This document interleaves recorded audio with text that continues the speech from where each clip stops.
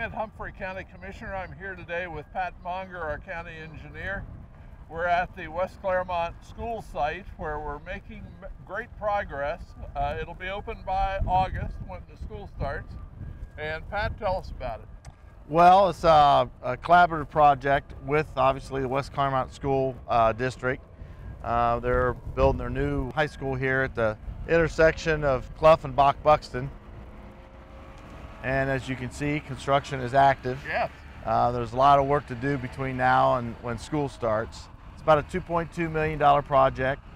The school district approached the TID about a year ago and asked if we could get involved and help them facilitate the off-site improvements. So we looked at it, we said sure. There's improvements that are being made specifically for the school, and then the widening associated with their two entrances.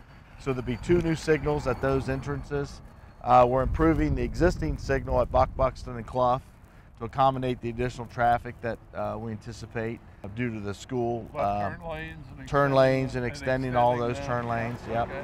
And we're continuing the project beyond the school down to McMahon on the Clough end and up nearly to Shaler on the Buxton end. So we'll have widening, some widening improvement and total resurfacing on the Buxton leg of the project, and then the same thing.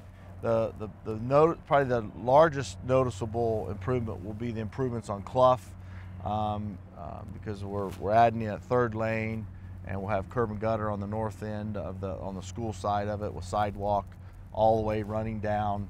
That's another feature. There'll be sidewalk running the length of the project, both on Clough as well as on Buxton. That's great.